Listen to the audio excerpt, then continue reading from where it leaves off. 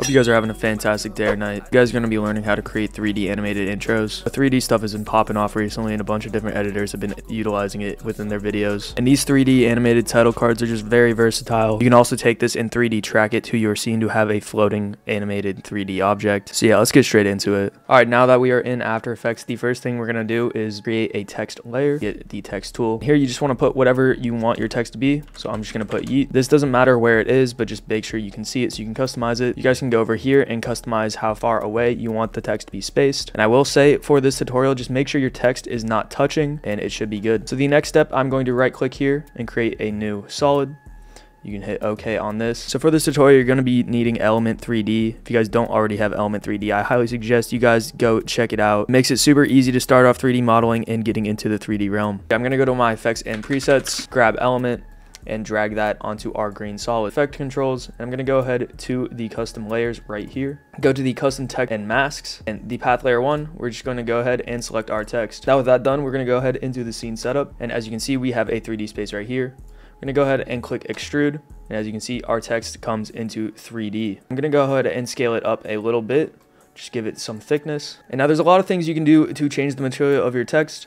But one thing that I like to do is actually go ahead and change the environment. You guys can really use any image to change the environment. So yeah, whatever you want your environment to be and whatever color you want your text to be, you can put it here. I just have this blue glowy environment with these mushrooms, but it really doesn't matter. You can put any image here.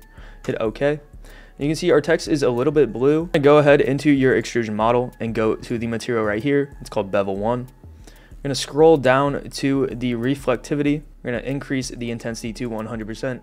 And now you can see that it is reflecting our environment. If you were planning on 3D tracking this, you obviously would want to set the environment to the scene itself so that it fits in. I'm going to go ahead and click OK. You can go ahead and hide the original text.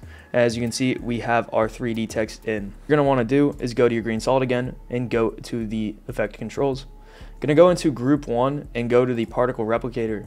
Now here we have the position X, Y, and Z, and this just adjusts where your text is in the frame. And for this tutorial, I'm going to have the text start behind the camera and then go in and then maybe come back out like that. So what we're going to want to do is keyframe the position Z at the very beginning and drag it so the text is just barely out of the scene and you can't see it. I'm going to go a little bit in and I'm going to drag it all the way in like this. Then I'm going to go to where I want it to end and maybe make it a little bit closer. If you guys do want to go ahead and mess around more with these settings, you're going to want to go ahead to the green solid, down to effects, element, group 1, particle replicator, and here we have our keyframes. I'm actually going to go ahead and drag this to the end.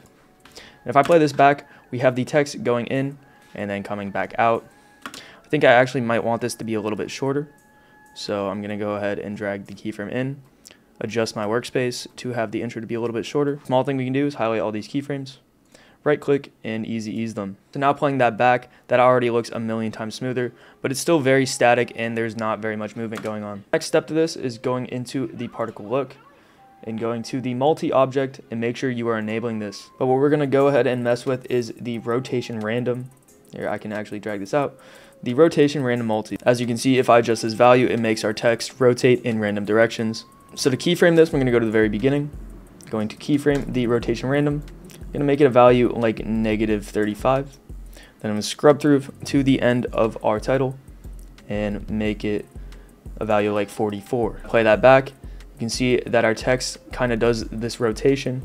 And you guys can really just mess around with these keyframes however you like. I have this overlay that I downloaded from YouTube. It was free, so I'll go ahead and link that in the description if you guys want to go ahead and download it.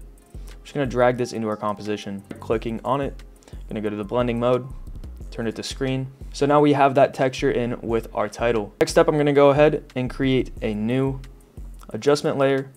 And this is just going to be on top of all of our layers. Going to go ahead to the effects and presets and grab pixel motion blur, drag that onto our adjustment layer. You guys can go ahead and adjust this how you like. I'm going to set my shutter angle to 360. A couple things just to add onto this. You can go ahead and add a glow. So I'm going to go ahead and grab Sapphire's glow and drag that onto the text. If I increase the brightness and decreases the threshold, you can see that's just going to go ahead and make our text glow, and that looks really cool. And one last thing you can do if you want it to be a little bit kind of trippier, let's grab turbulent display. Gonna go ahead and drag that onto our adjustment layer. It's just gonna make everything really kind of trippy. You can go ahead and adjust the size and the amount You can go ahead and adjust the evolution if you don't like how it looks. But yeah, playing that back, we have this super cool title card that we could either use in the beginning of a music video or really for any project that you guys are working on. But yeah, that's gonna be it for this tutorial, guys. If you haven't already, make sure you join our Discord. Have it linked in the description below. And I highly suggest you go ahead and check out these 2 videos right here if you did enjoy this content. If you haven't already, please subscribe, and I'll see you guys in the next one. Later.